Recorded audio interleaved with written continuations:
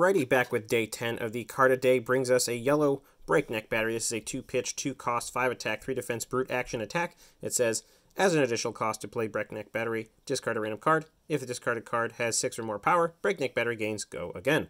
Now, we saw the red one prior. That one had the 6 power. This one does not. It has 5. So you can't really trigger itself, nor can you trigger Reinar. So ultimately, this is definitely not really where we want to be for brute cards.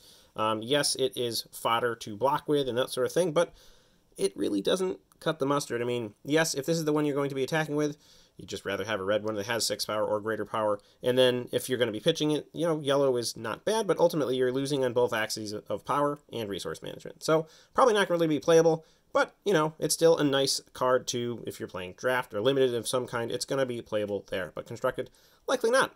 And that is day 10. We'll go back with day 11 with a blue Breakneck battery. We will see you all then. Cheers.